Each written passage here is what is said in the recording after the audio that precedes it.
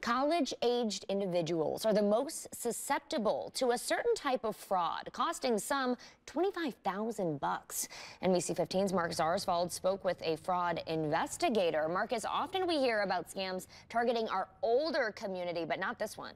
Elizabeth, this is a deposit scam, and it affects college kids. Experts say the criminal's thinking here to target students looking for part-time work that doesn't interfere with their studies.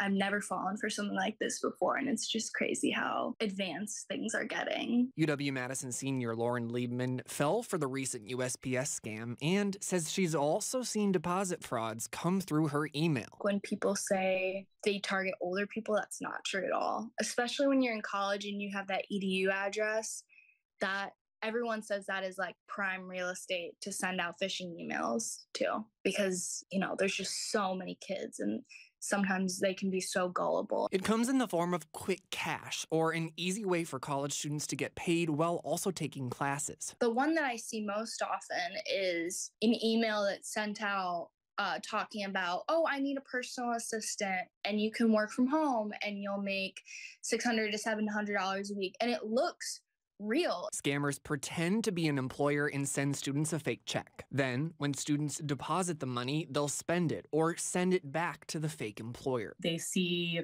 a dollar sign associated with a quick opportunity to make some money.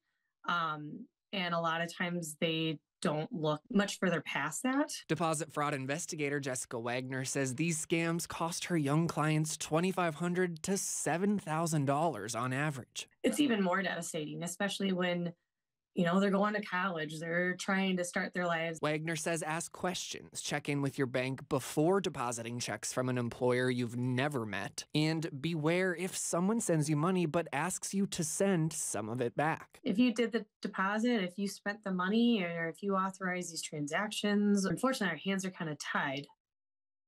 Wagner says young people are so used to communicating exclusively online, they fall for deposit scammers because they're used to not meeting them face-to-face.